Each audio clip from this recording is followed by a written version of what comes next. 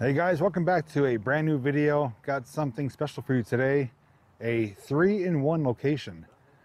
Not every day you get to film, look at, explore, document 3 similar locations, items in the same location, if that makes sense.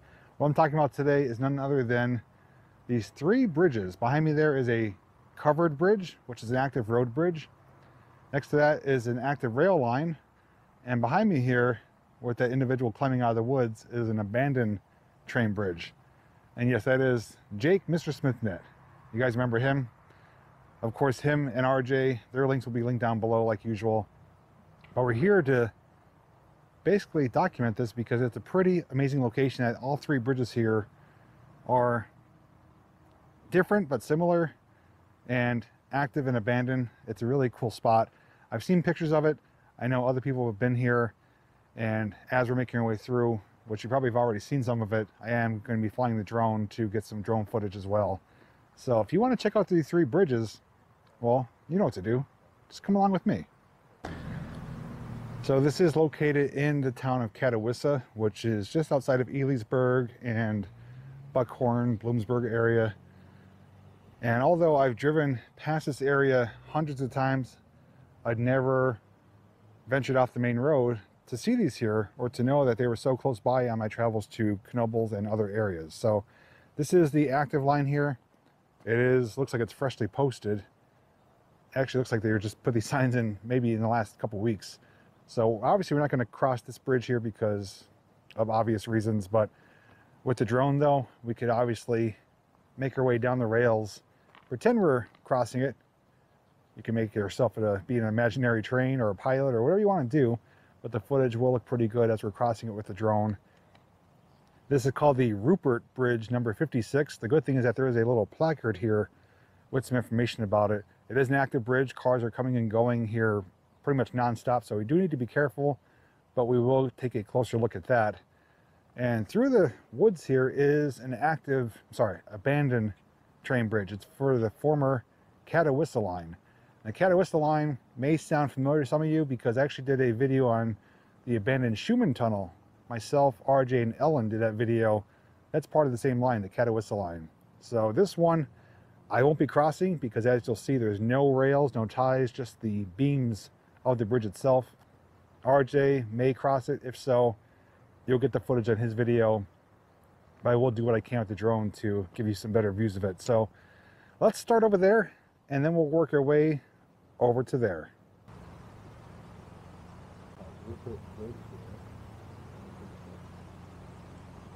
So this will be the second covered bridge I'm filming. I did one with RJ over the winter time, and all the way I plans to do more. This one just happens to be at this location. So let's check out the placard here. It says Rupert Covered Bridge. Columbia County Commissions. Has the names of the project coordinator. Let's see, year built 1847. Wow, that is old. Rehabilitated 2000, so 21 years ago they did a rebuilt refurbishment on it. Property has been placed on the National Register of Historic Places, which is awesome, by the United States Department of the Interior. So this is pretty historical. This has been around a long time, over 150 years. Clearance 9 foot 6 inches, so obviously it's not going to be for any oversized vehicles or tractor trailers. I'm sure there's a weight limit too. But as we make our way inside though, the roof looks in really good shape. Looks like that was probably part of the rehabilitating.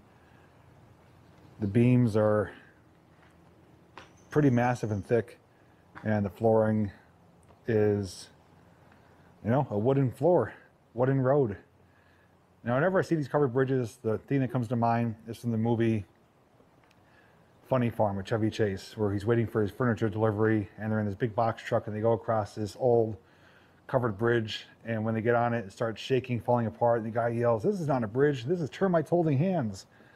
That always comes to mind. Now, just to show you the scale here, I mean, my hand compared to that, that is, I would say maybe 15 inches in length here. I do hear thought there was a car coming. So I know it's a little dark in here. You could see the big curve right there too, which looks pretty neat. It's like a big golden arch McDonald's. Obviously on this side there's one too. I'm not going to spend too much time in here, obviously, because it is active, so I'm just going to give you a brief walkthrough here. But it is really cool though. I mean, just to be around so long, I didn't know it was that old. I was expecting early 1900s, but it is protected. They did do a rehabilitation on it, so it's going to be around for a long time to come. Hope there's no cars coming. Oh, and there's a car coming. All right, guys, move over. I don't want to get hit.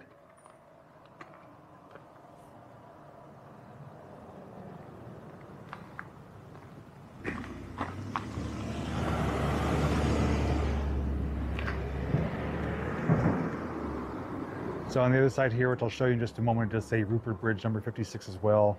Fortunately, there's some graffiti here and there. And the good thing is, once we come out of here, we can actually walk under the active train line and get to the other side of the abandoned train bridge. But we'll wait for this next vehicle to come through. I actually thought that was RJ.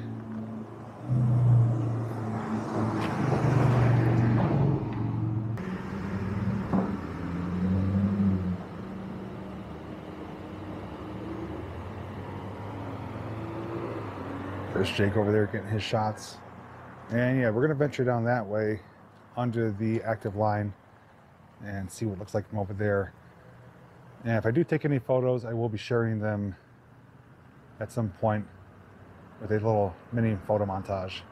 Another area we discovered just below the other side of the bridge here is an information plaque with some more information. I'm gonna briefly go over it. If you want to pause anything, you're welcome to. It shows a picture of the bridge in very poor condition. It says this was survival of several major floods, including the major one in '72, Tropical Storm Agnes, also known as Hurricane Agnes. And there was numerous automobile accidents on the interior. It says there was an ice jam that caused damage. And it was actually shut down from '94 to 2001. For over 6 years it was closed. They did the rehabilitation in 2000, and it is open to the public again for travel. To go over here, there's some older photos saying a popular route for travelers. This cost $1,637 back in 1847. And it is located in the village of Rupert, named after Leonard Rupert, who has established a ferry across the river in his home. And his home became a popular stopping place for travelers. And it has information about what keeps the bridge standing. And it stands a length of 185 feet and 4 inches. They had to keep those 4 inches on there. And there's an old photo from a newspaper advertising the bridge, September 19th to the 27th. See Pennsylvania's covered bridges. There's a truss burr bridge showing the construction design. And the length again, 185 feet 4 inches. And if you want more information, it says let the river be your guide, susquehannagreenway.org. Oh, Jake's got the magic eye. He spotted a nice patch of nature's carpet. And I see there's a little pathway here too. So yeah, let's check this out before we continue on. It's probably a fishing spot for locals here. And we came the right time of year. Looks like the bamboo and everything's starting to bloom and grow. Tell you what, the pillars, the supports, look practically brand new.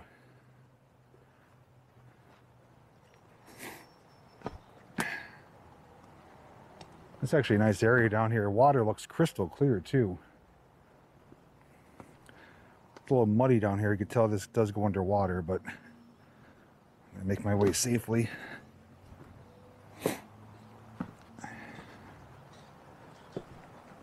Okay, and down here on the bank side, which is actually a great vantage point here. So I'm going to show you, ooh, just spotted a couple things. I'm going to show you what I'm seeing here. It's actually an old hornet's nest right there. But behind that is the old original abutment, looks like. And you can see where they did do some rehabilitating with some newer, more modern stone and concrete patch. Looking across though, it's a great view, but look at those supports. They look like they were installed yesterday. Clean, you know, well constructed, brand new. Same thing on the other side. You can tell where there's a newer section and older section. And looking to my right here is the active line. And it's a combination of like almost like a trestle and girder bridge. But down here though, the underwater area is like, it looks like bedrock. There's like some rock going down. It looks like it's pretty deep right there. Wouldn't be a terrible swimming hole. I can imagine locals do come here to cool off. And there's looking across to the abandoned bridge there. If I do find any information as to when the line was last used, I do have some information based on the Schumann Tunnel video. If I don't find anything new or additional, I will add that on the screen. But there may be some more information out there possibly. But since I'm down here, I'm going to snap a few photos for you guys, and then we're going to get back up on the surface and continue over there.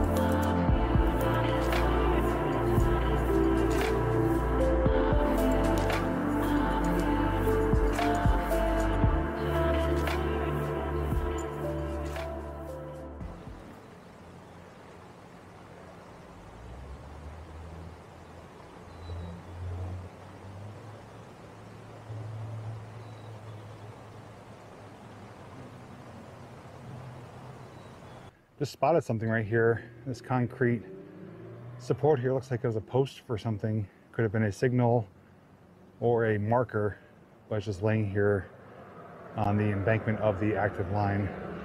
As you can hear, it is an active area with vehicles. And now looking ahead, this is the abandoned line. Now it's no surprise that the rails are gone, because the Schumann Tunnel that I did had no rails. The rails were ripped up. It's more or less just ATV trails and stuff like that. So the only thing that's left here is just the actual frame itself. But it's still holding strong. But we're going to try to make our way up here and get some topside views, backside views of the abandoned bridge itself. But it's neat though.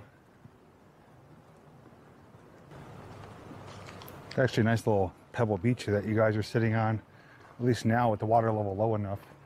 And some great vantage points. To my right, your left is the abandoned bridge, active bridge, and the covered bridge. And it's all river pebbles here. So I think we need to do one thing. You know what that is? Do a little rock skipping. Okay, we got some perfect stones here. Let's see if we can make this go. Ready? There we go. We got a little hop, skip, and a jump. Let's try another one. There, nice flat one. These are like perfect.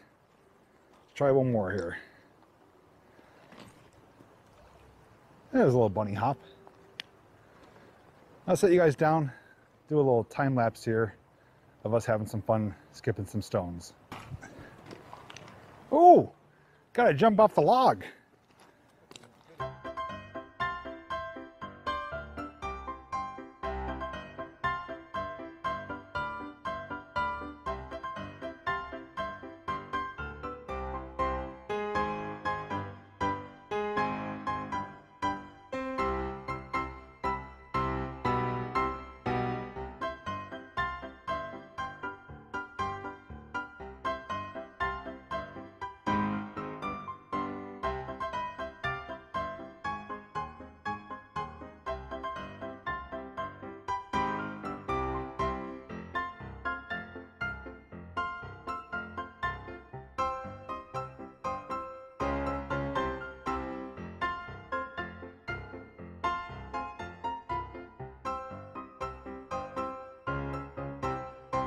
Yeah, we made it out to the middle pier.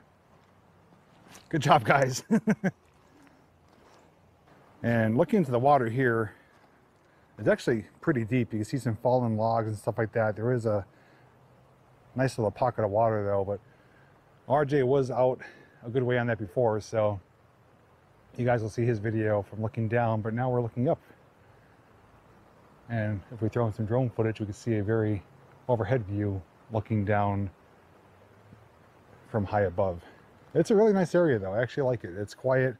It's semi-remote, but still close enough to civilization and everyday life, but also allows you to come here and do some fishing, probably swimming. If you're lucky at the right time of day or month or year, catch some train activity as well. And looking upstream, it's just more natural beauty. So RJ's being gracious enough to walk out again so we could get some views from top and bottom.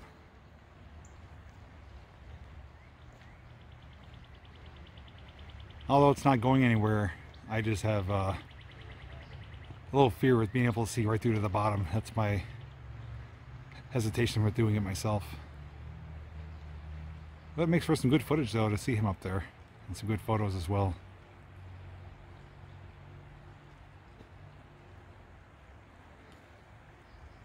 Hopefully there's no trains coming. He's got nowhere to go. Can you imagine how many people have sat here and where they did some fishing or had some lunch, or young teens making out or whatever. But it's a nice area down here. I can see why it's, you know, looks like it's well used, but not too bad as far as vandalism or graffiti. Some mild things here and there, but it could be much worse, but I like it. Okay, so now we need to get topside and give you some upper area views of the abandoned bridge here, and that's gonna wrap it up for this video because we have more locations to do today, which you will see in separate videos. So let me get my self down, and I'm gonna get a head start. You guys catch up. I'll see you at the top. All right, we're gonna climb these massive stone steps here. Okay, we're almost at the top. Let's get all the way up there and get a nice clear shot through the middle.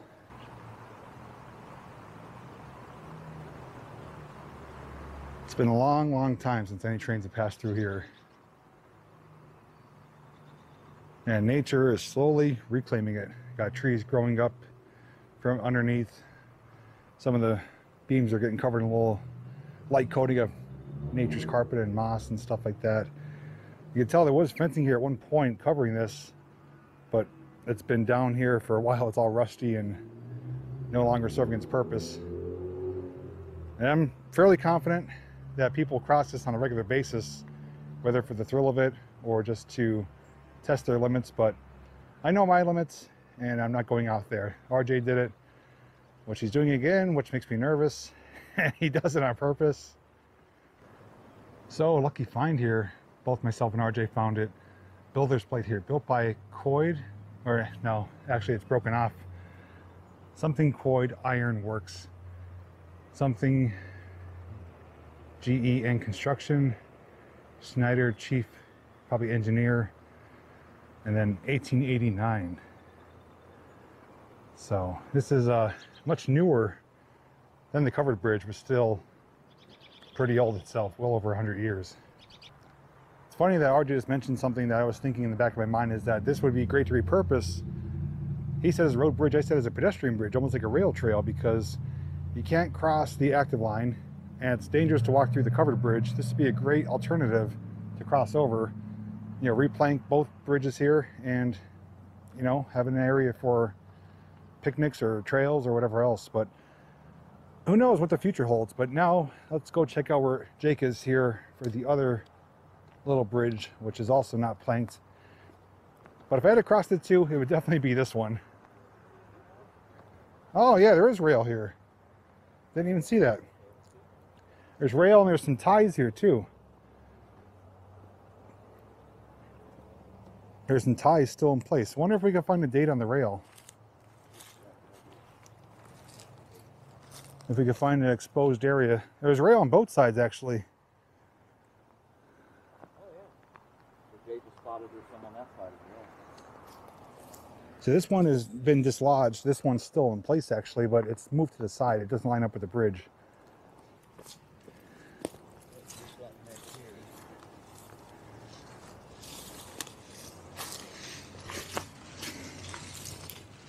1937. There we go. Yep. Probably has the builder stamp further down, but yeah, right here. Yep, we at least have a date though, 1937. Steelton. Beth Steelton, I bet. That's the same one I did recently. Beth Steelton, 1937. Awesome. Guys, I've always said it before, I'll say it again. It always helps to do these things with friends and to have multiple sets of eyes. You never know what you'll miss or what you'll actually see. This, okay, so we're on the, somebody drives down the road here, gonna think we're crazy. We're staying at the edge of the bridge here. Standing right here, there's the main road. And you can see 11'3", completely open, but the line would have went straight across. And I don't know how far it would have continued. Maybe in a future date, may do a exploration, seeing what's left of it down there. And like he said, I've said, don't do as he's doing. Let us do it, or more specifically him.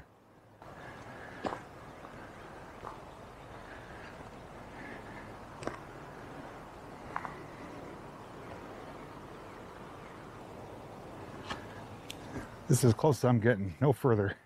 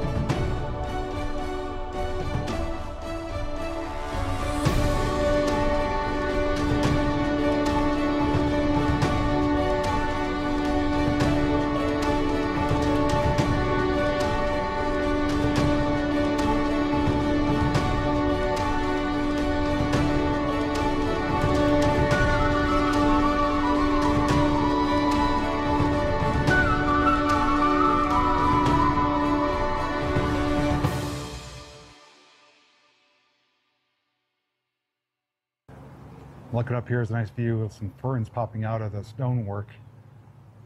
There's the abandoned section above us. You can tell this is forming like a wind tunnel. It's a steady breeze blowing through here. All right, guys, that's going to do it for today's video. I want to thank you for joining myself, RJ, and Jake, Mr. SmithNet, as we explored and documented these 3 bridges here in Catawissa. If you do come here for yourself to check them out, just be cautious. It is a very busy road here. There's cars constantly coming and going. Obviously through the covered bridge, you know, I wouldn't linger in there too long, but it is, you know, passable. Same thing with the active bridge. Be respectful of the active line. Don't walk on the line, in the line. If a train is coming, definitely give it some space. The active line there, you can certainly get some shots of. If you want to be courageous like RJ, that is on your own well-doing. The best way to see it, like I did, is through the drone. With that said, if you have any questions, feel free to share them down below. I always look forward to hearing your feedback and comments. And lastly, I'm gonna get my butt out of here because there's a lot of cars and we have more locations to go to. So thanks so much for watching. And as always, I'll see you back there, you down in front in the next video.